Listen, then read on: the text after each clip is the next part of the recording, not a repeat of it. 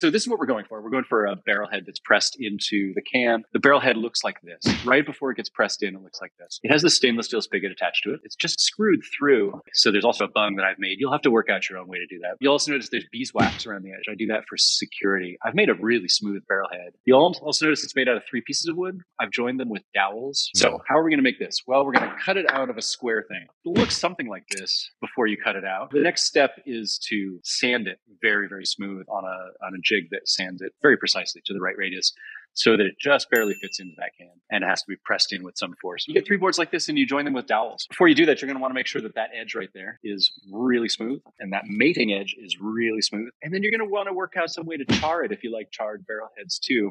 A shield is pretty handy to make sure you don't burn the edges of this thing. I don't know if you can tell, but the edges are unburnt.